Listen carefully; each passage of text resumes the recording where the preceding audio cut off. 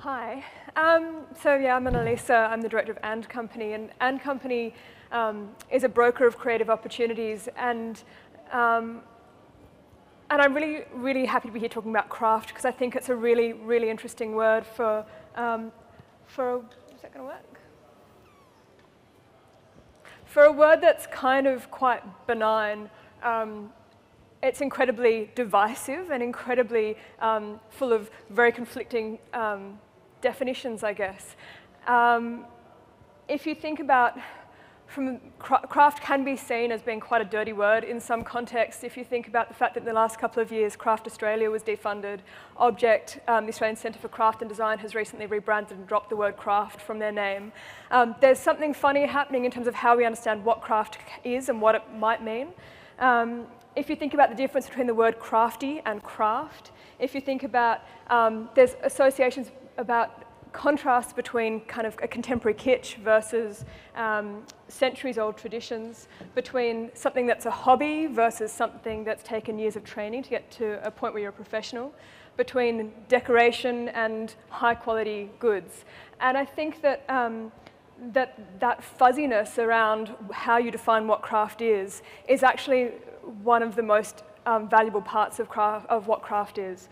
And in a way, underlying all those different versions, you've got a sense of making and a value on making, whether that's hand making or shifts outside of that.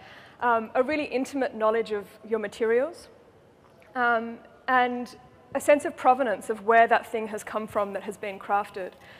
And whether you call yourself a craftsperson or a maker or a designer or an artisan or a dabbler or a pro-am or a master craftsman, or whether you're a jeweler or a chef like Chris Tay, or whether you have crafting sessions with your local knitting group, or whether you are so honed in your skills that you can partner with science and medicine to produce specialist objects, in a way, what's in a name? I think that the potential for craft the potential for craft in Sydney is huge and has the potential to really start a revolution, and that's what I want to talk to you about.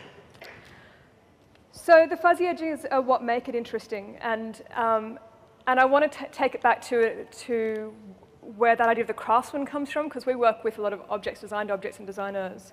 One of the real values about craft is, and undertaking craft and making things, is that sense of connection to past traditions and to that sense of provenance. Once upon a time, to become a craftsman, you had to do an apprenticeship that took quite a long time, and then you became a journeyman, where you traveled around, interesting gender-specific thing there, but where you had to travel around the countryside touting your skills and your wares. And if you eventually took it on to set up a shop, you could become a master craftsperson, and once you reached that level, you joined a guild.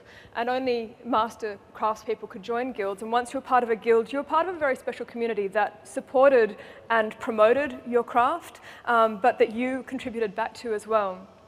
And I think that that idea of committing your life to a skill is fascinating, but also a little bit incongruous. And I think if you think about the way that Gen Y is often depicted these days as being somewhat flighty, whether that's that they don't want to stick to one job all their life, or that they want everything and want to try everything, committing to one craft it seems a bit incongruous, but at the same time, and this is where there's all these conflicts around craft in terms of how you define it, start to plug in, to reference back again to Portlandia, which parody the same song, which if you watch that clip is quite funny, parodies the fact that actually there's a lot of people who are really getting in touch with and really embracing making again and learning these skills. And I think that there's a real attraction to the sense of integrity and satisfaction that comes from making something with your hands, and to going offline.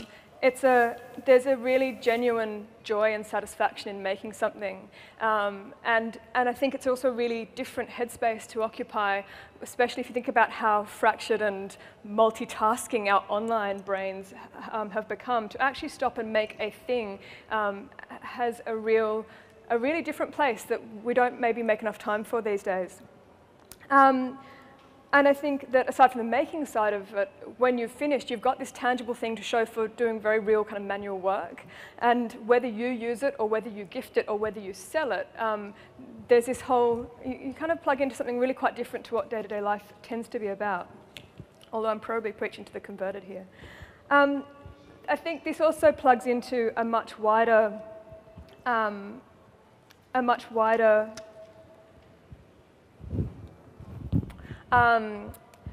maker movement that's been happening, particularly over in the US, that's coming out of a natural progression from our online existence. So the internet now provides us with so much training. You can learn how to do or make anything online.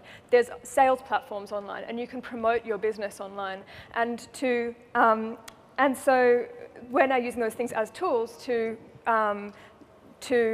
help us take making into a wider audience. I need to move along. I think the tentative beginnings are showing here. So you've got finders keepers with great success, but also makers across the board, which is really exciting. And I just want to talk about where I think craft has so much potential. A lot of stuff that we've been seeing as being kind of contemporary craft is this sort of, there's the laser cut revolution going on at the moment. And it's cute, but it's kind of a bit repeat. I think the reason that it's taken off so much is because it's so accessible, because anyone in their bedroom with a computer can make a file, make a design, get it made, and end up with this tangible, great thing that looks really finished and quality in their hands. What would happen if you actually had that laser cut in your bedroom too, and you could experiment and actually get to know what that machine was capable and what your material was capable of? What would happen if you actually had a whole workshop that had equipment that would allow you to prototype anything that you wanted, that would allow you access to equipment, to tools, to spaces, to expertise, whether that's amateur or professional expertise in how to make things? What would happen to the quality of your design output then? Having access to a workshop space like that, to me, sets up a community that, that can plug into something that's incredibly fluid, that's incredibly accessible, and that has a real sophistication to the output. And there's the potential for a real innovation explosion in terms of craft and making and output in the city.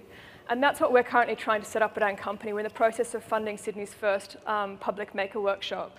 And to me, the next step from there is, what if you could then take that access to making and make it into your day job? If you want to know about that, come to our Vivid talk that's just been promoted online just yesterday, which is very exciting.